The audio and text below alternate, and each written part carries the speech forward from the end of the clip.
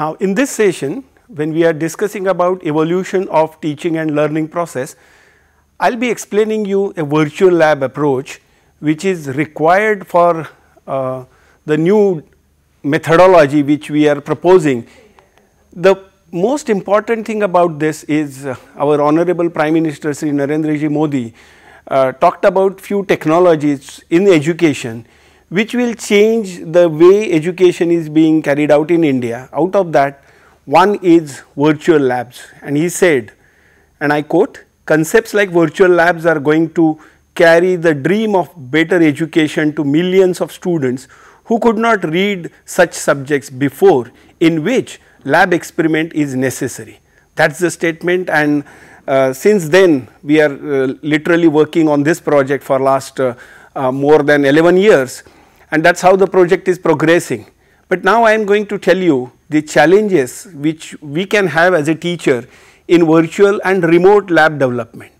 The basic difference between virtual lab and remote lab is, in a virtual lab there is a mathematical model which is working at the back end, and the simulator is working as if the real experiment is being carried out by the student. While in case of a remote lab development, what we have is a physical infrastructure, but that physical infrastructure is web enabled and can be remotely monitored by any student across the country. That is the biggest difference. Now, what is important is, and that is there in the minds of all the teachers, that what will be the reaction of the students if I as a teacher am not there. We feel that eye to eye contact is mandatory, my presence in the laboratory is mandatory, and that is how the things will move. So, that is the big challenge, and we have to come out of this as far as a teacher is concerned. Now, the next challenge is what is to be covered, because in case of a virtual lab, the physical lab, it should look like a physical lab, but there is no direct monitoring by these teachers. So, what is to be covered in that lab is always a concern for the teacher. The another concern is of course the replication. Is it a replication of a journal? That means the students are at their own place because of this pandemic, or maybe after this pandemic when it gets over, and I am sure it will get over soon. The problem is how to use those virtual labs. How do we engage students? Because we feel as teachers that unless and until we are there in front of the students, students will not learn. Now, we need to change this apprehension as far as our role is concerned. The another $1,000,000 question is, how do we evaluate the performance of a student? Is it that the student is really working? Is it that he is just looking at the simulator, or is it that the page is just open and student is not performing anything? How do I evaluate? Because I am away from the student physically, geographically, the student is at a remote place. And the last thing which always be questioned as far as remote triggered labs are concerned, is it safe to operate a plant remotely? What will happen to the plant if anything goes wrong? Is it safe? So, these are the challenges and these are the questions in the minds of the students. In last almost 11 years, we have struggled with all these challenges, and I can tell you with confidence that we have resolved all the challenges which are being put forward to the consortium of virtual labs. Now, the question here is, as a consortium of 12 institutions, and I am going to tell you who are they. These consortium partners have developed various laboratories, but we expect, because India is a huge country and we have many disciplines of engineering and many experiments university wise, the curriculum is different, all the challenges put together, a mere consortium may not serve the purpose of designing experiments from all the disciplines. What we need is, we want onboarding of other institutions also, and that is why this slide is important for all of you.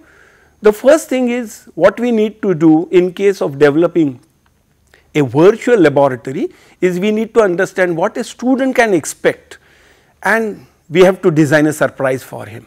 Otherwise, it becomes a monotonous thing, and there is a concept, in the minds of the student that if I can copy from somewhere, for mere submission my experiment is over. Now, we have to, as a teacher, must be one step ahead than the students. The second is baseline understanding of the requirement from the application point of view. In the previous session also, I mentioned we have to go very close to application so that students will understand that there is no difference between theory and practice. They will go hand in hand, and that is why we need to understand where this particular concept will be used in an application, and we have to use that concept. We have to clearly define the LOs, laboratory outcomes or experiment outcomes. Now, these LOs should reflect the job profile. In the demonstration which I will be giving you after this, I am going to show you how the job profile is getting mapped with the LOs so that it becomes relevant. What is important here is your experiment should be relevant, and that is why you have to identify the configurable part of the experiment. Now, this is the beauty of virtual experiments or virtual labs which we have developed, where every student, whenever he or she logs into that, there will be a new challenge. So, no two readings would be same, no two setups would be same, so that randomly at the back end we have developed these processes where randomly new challenges will come up to the students, and we expect whenever somebody is looking at developing the lab, please look at this portion very carefully. Now, if you go to the next part of it, where evaluation. Now, this is very, very important. In my absence as a teacher, how do I evaluate? Proctoring may be a good idea, but then our country is facing a lot of problems, and this is already being reported that students are facing the problem of network and the bandwidth, electricity even. So, all put together there will be a very, very challenging situation for all of us to evaluate those students. So, we have to identify what is to be evaluated at each stage when a student is performing that experiment, and in what context that evaluation has to be used, because we need to change the context so as to reduce the monotony of the experiment. And when you reduce that monotony, students will get enthused because of use of this type of a technique where context is different for the evaluation. Then we need to mark the points of the events captured as a background for evaluation. Let me tell you one important thing, because virtual labs are very close to the computational tool which you have. In fact, we are using a computer for performing the experiments. So, whatever is happening at the back end can be captured very easily, and that whatever we have captured as a data can be easily used for evaluation, and we need to check and we need to understand which points I can use it for evaluation effectively. Then we need to automate the entire process so as to record important events. Now, what do I mean by this automate entire process? In the previous session, I talked about how much time is available for a teacher so as to give attention to each and every student, and the answer is, I am sorry, no, I do not have that much time, but then the technology will come to our rescue. So, by automating that process, all the events, most important events can be recorded at the back end, and then a framework can be applied for those events so that a learning of a student can be understood by a teacher. Then whenever now you have understood the challenges, you know what to do, but what is important is we have to prepare a storyboard.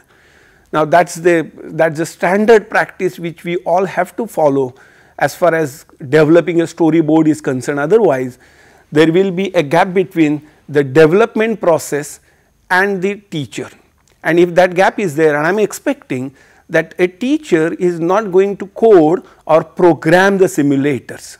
There will be some professionals who will be working on our behalf. That is how the understanding is, and that is where you have to prepare a storyboard, explain it to the programmer, critically detail out the expectations so that it will be part of programming.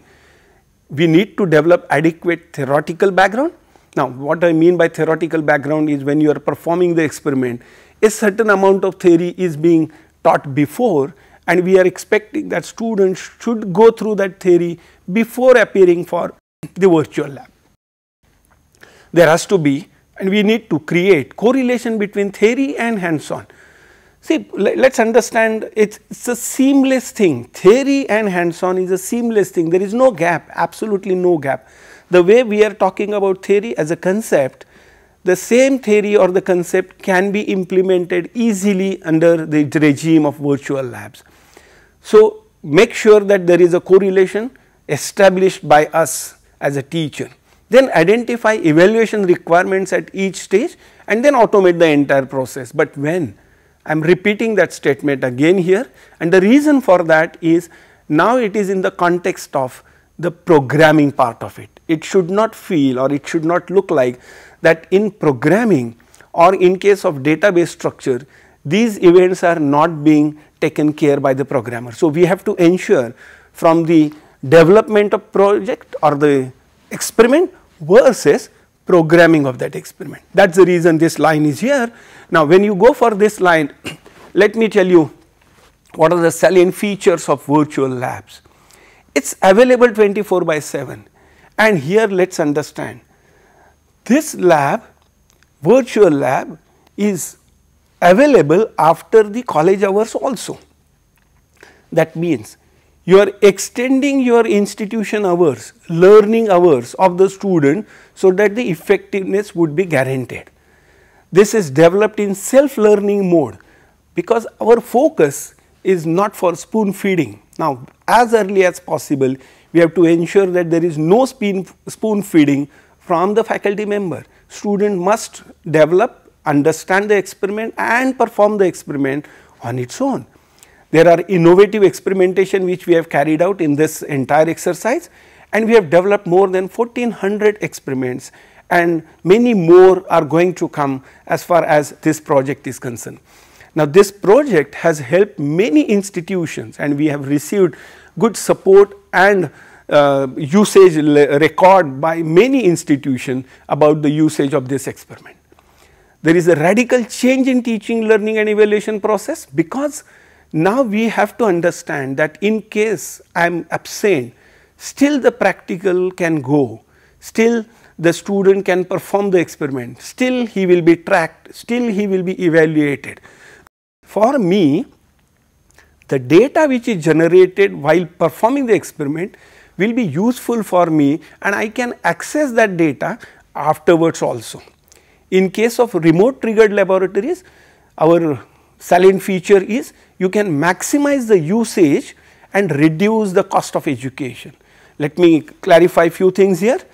When you are saying that I am having a remote triggered lab, that means you have costly equipment. Remote triggered labs are not to be used for routine experiments, that is what we have understood. So, when the instrument is costly and when a particular institution is buying that, it becomes the mandatory requirement for that institute to maintain those equipment also. If you look at high cost equipment in many leading institutions across the country, and the number of hours this usage of that particular equipment is concerned, you will find that they are minimally utilized. Why other students from other institutions be deprived of such type of a facility? May not be physically there, but being virtually there, they can still operate the instrument, and we have already and I am going to demonstrate you a remote triggered laboratory also. We have already demonstrated that such type of things can increase the usage of the equipment and reduce the cost of education, because it is now divided. The cost of instrument is now divided, and that is where we expect the help from the teaching community, so as to develop an cooperative model for developing a question bank, and which can be incorporated in virtual lab, which can challenge the students, and because of that the evaluation becomes effective. So, how to use the virtual labs? Virtual labs are basically used through internet. You can have n number of remote users, and these labs are hosted on the cloud. So, 24/7 these labs are available. So, who are there in the lab? Basically you will find the physical lab will look like this, that few pilot plant is there, some electronic equipment are there, or some chemical and biological labs are there. but these labs would be stationed in that particular institution. Now, if I can convert these labs into a model, even if I do not have physical lab, I still can use that lab and practice on the model, and the model is very, very close to the real application, and that is what is called as a digital twin in an education system. That is what we all are talking about. Industry is talking about in terms of industry 4.0, we are talking about education 5.0. So, what are the broad areas? You name the area in engineering and technology, you will find there are labs from our consortium. The labs spanning from electronics and communication up to the chemical sciences and physical sciences lab, you will find most of the labs quite interesting. And while using these labs, you will find that the students are literally using those labs with enthusiasm, and they are drawing or understanding many concepts which are required of the office hours. So, who are the partners? These are the participating institutions. These are 12 institutions, out of that 8 IITs, triple IT, 2 universities like Amruta and Dayal Bagh, 1 NIT Surathkal, and my institution, College of Engineering, Pune. We are participating in this project, and this project started in 2009, and still this project is continuing. This project has proved beneficial in this pandemic, because when colleges were not running, labs were locked, students were locked at their home, teachers were locked at their home. How to take the academics forward was the question. We said, yes, on cloud these labs are available, let students use those labs and see what is happening there. And you will see here that there are few upcoming features in phase 4 of these labs. We are adding experiments will have a configurability, and the meaning of the word configurability means every time as if the student is performing new experiment.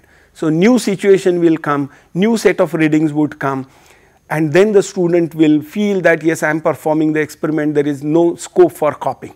The pre and post test will be uploaded from a dynamic question bank.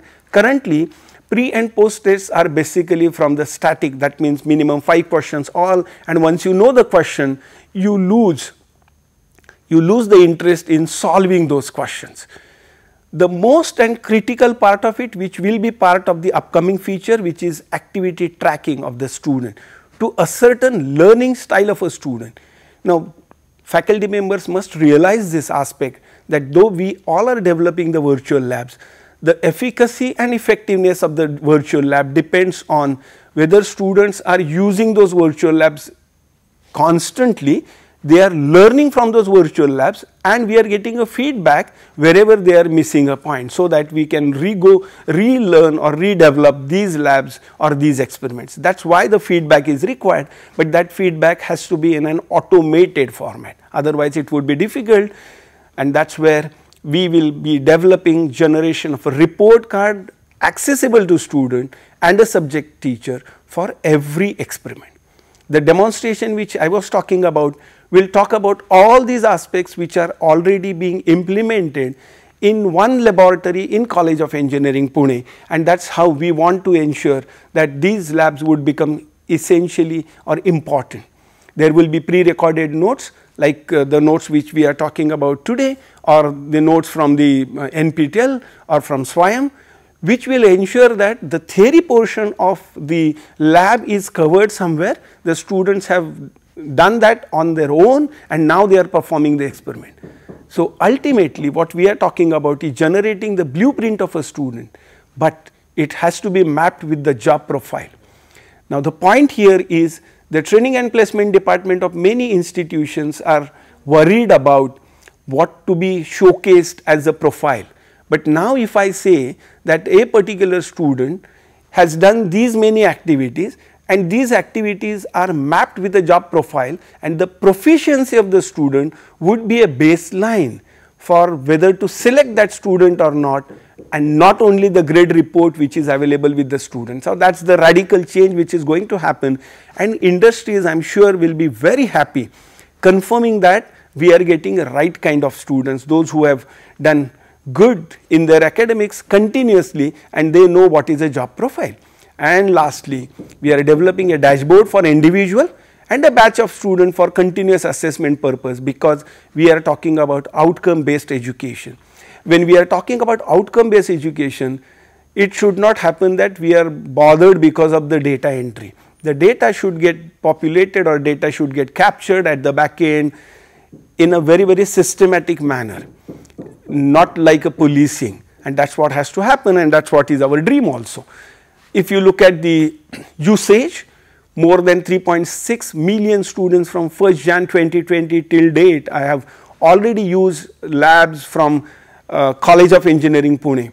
Similar is the situation from other institutions also, and roughly more than 15 million students have utilized this facility in the pandemic, and it has proved beneficial for the students. Just to give you an idea about how the labs are being used. Now in the next session, I will be demonstrating you a virtual lab, and then I will be demonstrating you the remote triggered lab, both the labs. The remote triggered lab, the pilot plant of boiler and heat exchanger is there in College of Engineering Pune, and sitting here I am going to operate that pilot plant and tune the PID controller, and I am going to demonstrate you that, and that is very important. And I must acknowledge the support received by my consortium from Ministry of Education under this project, very ambitious project, National Mission on Education through ICT, and we will continue developing those labs, and we will make sure that these labs will be made available to students from the remote locations also who are deprived of the education. So let us not divide country as far as the digital divide is concerned.